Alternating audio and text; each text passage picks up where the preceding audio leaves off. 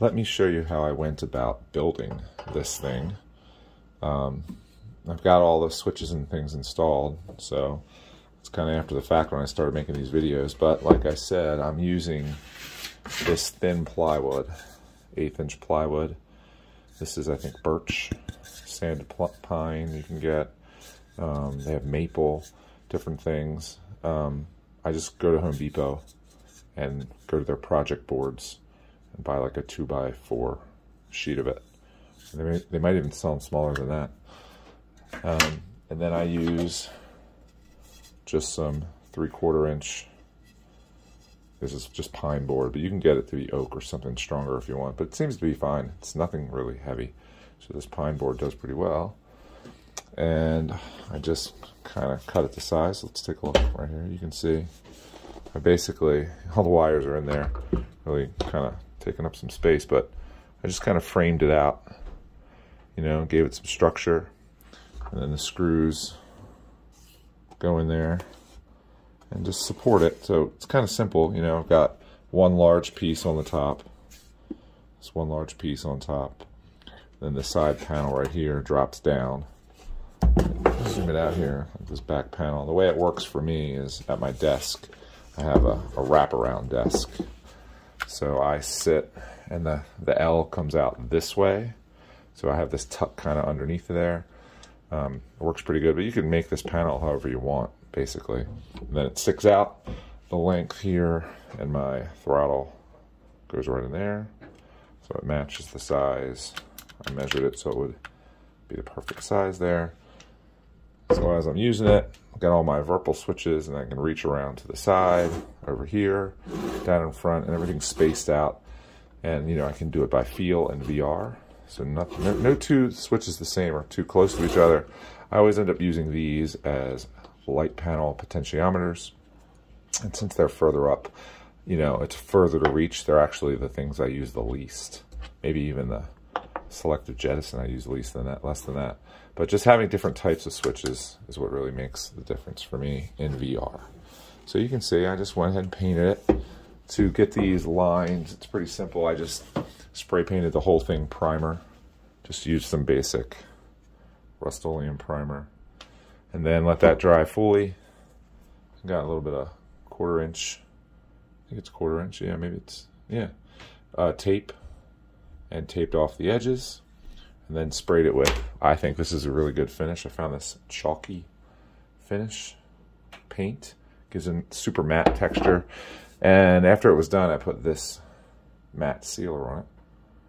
A few coats, thin coats of that, and it worked really well. It's got a pretty good texture. Nice, it's flat. That's what I was going for.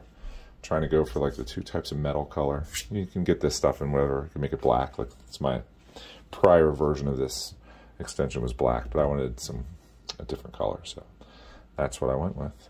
So the way this thing will mount is inside the Monster Tech mount. I bought some extra of these channel nuts. I can't remember exactly what they're called, but I'll put a link to them. I got them on Amazon. They're exactly the same thing that Monster Tech sends.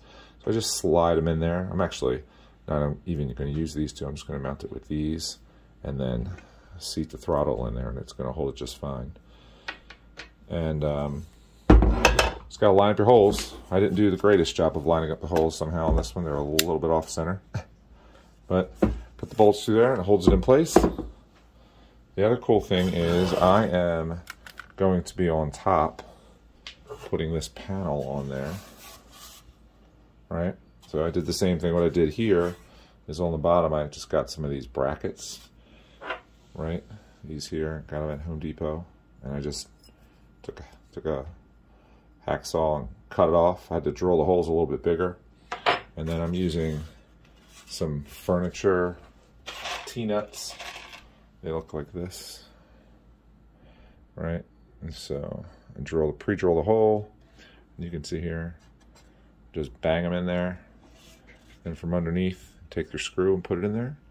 And then this will slide just like that. And screw it on the side. And that'll be up top.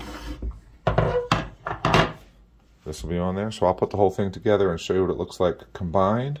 Obviously, I still have to finish wiring this one, but I figured I'll show you guys the process there of how to wire and how this thing works. So I'll be right back. All right, so now that I have it all put together, you can basically see the concept, right? It mounts on top, gives me a little underneath tuck, so as I'm using this, you know, throttle, got easy access to my landing gear. Gonna end up probably putting flaps right here, master arm, make this maybe light switches. These two are gonna be rotaries. There'll be 2 buttons up here. This will be my hook long toggle. And then it's just real easy access. You can see when you're playing, like you really have to reach around for the rotaries for these. I mean, not the rotaries, these are the potentiometers. So I end up using these for all lights, basically, but like easy access. They're right here. Fast to grab, it's all kind of central and you can feel out what's what. And I don't even look, I just reach around to the side for these buttons. I end up using this for pause and speed up, so forth.